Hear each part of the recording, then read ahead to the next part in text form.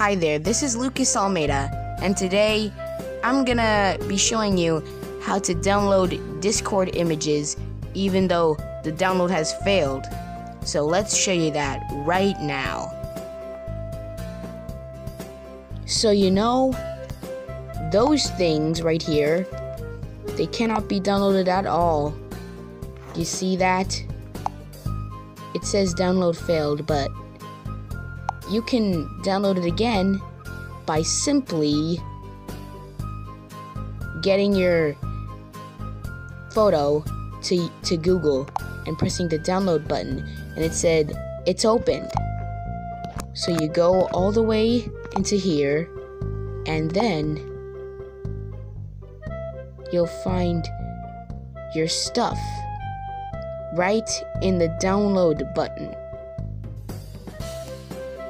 Yeah, you see that? That's right here. So, anyway, if you guys enjoyed this video, like and subscribe. So, bye.